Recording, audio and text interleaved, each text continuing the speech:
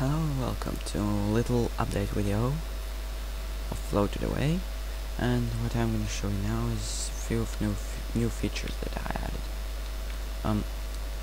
First thing that I did is I created a lot for grass. So in this sense you can see those billboard grass. I still need to adjust them, otherwise they look a bit weird there, like floating a bit, so I'll fix it later. But as you can see, it has fully working load. This allowed me to place a lot of grass. I'm still working on a way to optimize it. Maybe in this sense it should be replaced even with something like single vertex, I don't know what to do with it to make it very dense. Maybe I should make another load level where there are multiple pieces like that, so that so that I can make it look dense in distances. I also adjusted a bit spawn rate, so there are not that many rocks anymore. There are more grass pieces. And the rocks have... oh yeah, they had it. Sorry. What else I added is underwater depth effects. As you can see, when the water is rendering here, there's that deep blue effect, but here closer to the coastline, and it's not that deep, and when I go closer it reduces that. So also I added underwater lighting.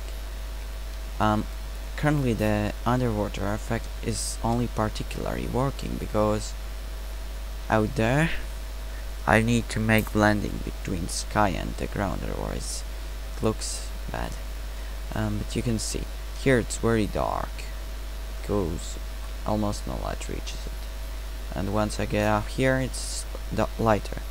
And this also affects, as you can see, grass and rocks, making it look like real lighting.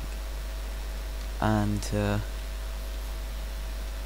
yes, this is how it works so far, and it's especially at some specific points the underwater effect looks pretty nice. What I may wanna add though in addition is caustics. Maybe I should make it feel deeper, add more depth to it. Actually, in mist settings it would mean reducing depth. And yeah, that's basically it. You can see everything looks fine in my opinion. Lighting is good as well, although I must check in the sun. Yes, and one more thing important left to do is